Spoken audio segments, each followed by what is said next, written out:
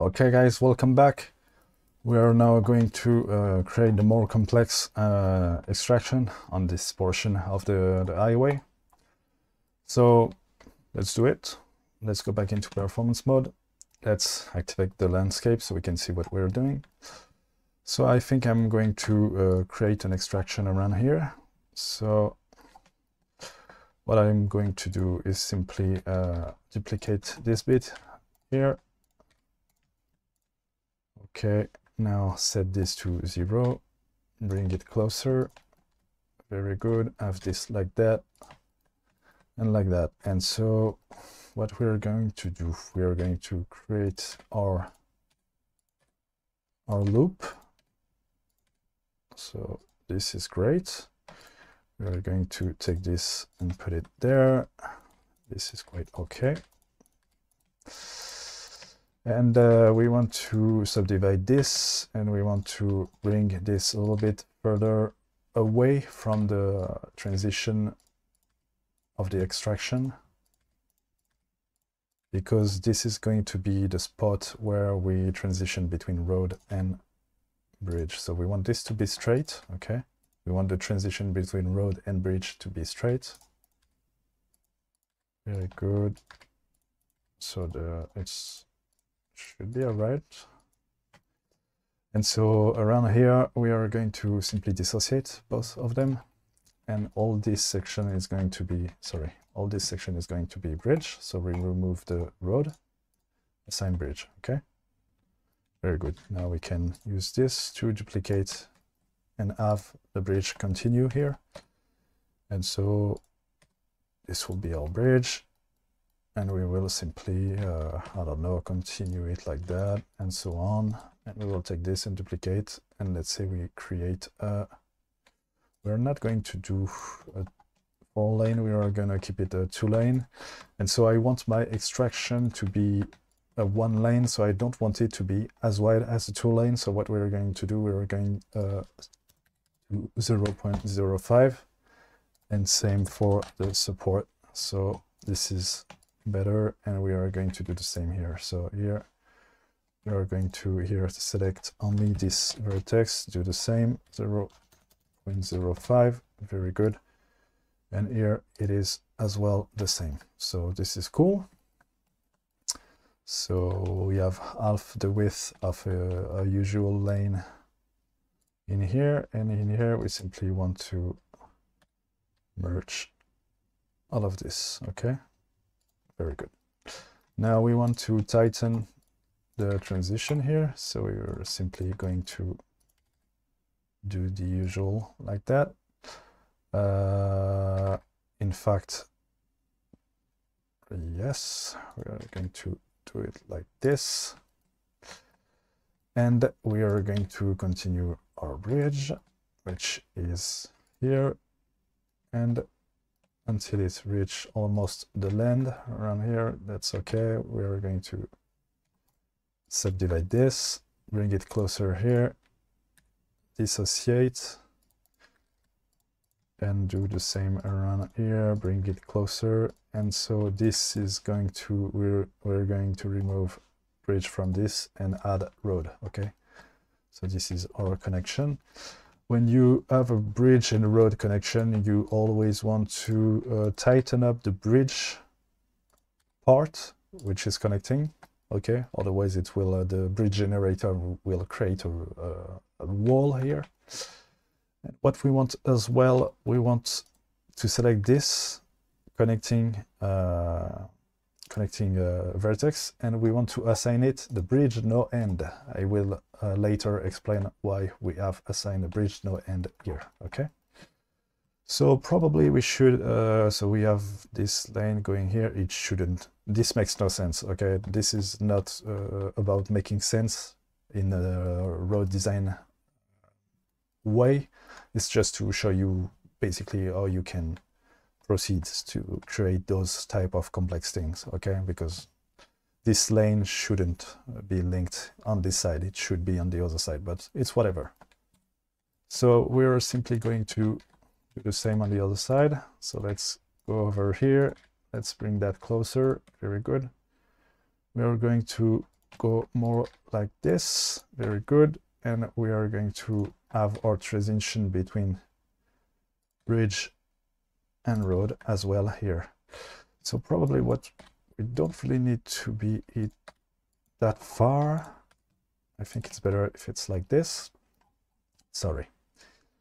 And then we will simply dissociate again. In here, this is going to be a bridge and not a road. So we remove road and only bridge. Okay, very good. And then we can do something like this. We would like the transition to happen like somewhere around here. This is quite okay. So let's redesign our extraction here. This is great. Very good. And so here we want this to be closer, just like so. We want to subdivide around here to bring a point in order to have everything connecting. We want to reduce this to 0. Very good. And we want to as well have this connecting vertex to be a bridge no end. Okay, very good. Now we are going to subdivide this, add a point here, just outside of where the road is under. And we're going to select this edge. And this edge, we are going to add a bridge no column. Okay, so to this edge, and we're going to select this edge, also a bridge no column, and this edge, and also a bridge no column. Okay, very good. And now we are simply wanting to continue the bridge probably, and just put it down like this. And here we will have our road conversion. So this is going to be a road only. So we remove bridge and add only road. Very good. So this is very nice. This is exactly what we want. So again, we want every part of bridge and road connection to be aligned. So we want to SZ0. So this is perfectly flat as we know it. And we will simply just align it. So this is good. This is aligned. We want to do the same here. So we are selecting every bit of, we're going to create more definition as well here. So we want this, this, and this to be flat. So that's what we're doing. SZ0, perfect. We want to add more definition around here. Select again all those points, SZ0. So this is good, this is flat, everything is going well. And let's just continue this a little bit like this. Probably just put it on the surface of the terrain. And I think we should have something quite okay going on. Let's just bring another point around here, just so that the support emerges. Very good. Yeah, I think it might look okay. Let's get out of the performance mode, hide the terrain, go back to shading view, and let's see how it looks. So we have our terrain perfectly translating into the extraction. We do have only one point of merging in the terrain in here. It's not very optimal, not very good looking, but we can probably modify this by increasing the support on this part. Okay, you can either do this, or you can probably just move it a little bit around. This will probably help. So yeah, now we have 2 points, as you can see. So this helped. We just moved it around. Sorry for the noise, guys. The dog is going crazy. So this is good. We have our transition between all the roads. We have the transition between the bridge and the road here. We have our extraction going pretty nicely, and we have also the transition between the road and the bridge around here, which is going nicely as well. So the last step that we need to do, we will simply go back to Roadscape, open this again, bring in the bridge.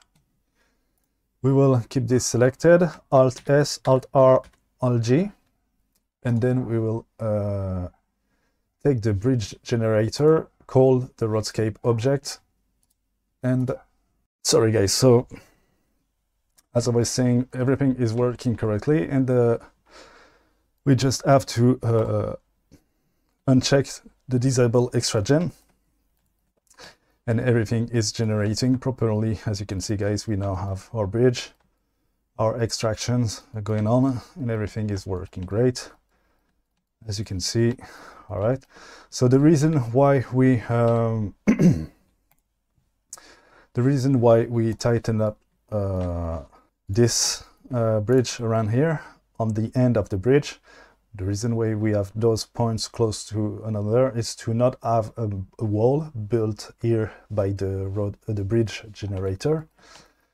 The reason why we have set up the bridge no end vertex group on this one and this one is to avoid having the walls of the bridge to be deleted around these endpoints. Okay, so we have assigned bridge no ends to both of them, and the reason why we assigned the bridge no column to this edge, and this edge is to avoid the bridge generator to be generating columns under those generated bits of the bridge.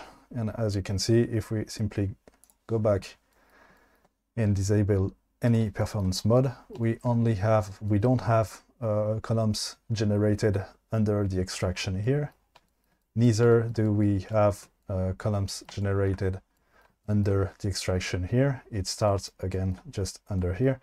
Now the reason why we have the funky stuff going on with the column and the gap between them is because our lane here is a single lane. It's too tight in order to have the column raycast onto it. So what we can do to fix this, we can simply go to the bridge generator and we can either use regular columns instead of custom columns, or if we want to keep using custom columns, we just have to modify their Y value, and as soon as the Y value can be contained under the single lane, we can see that the gap is disappearing. Okay, so this is all for this video, guys. I think it covers enough, and we will see in the next video how we can add custom road markings and automatic road markings to our project. So thank you for watching this video. See you in the next one. Thank you.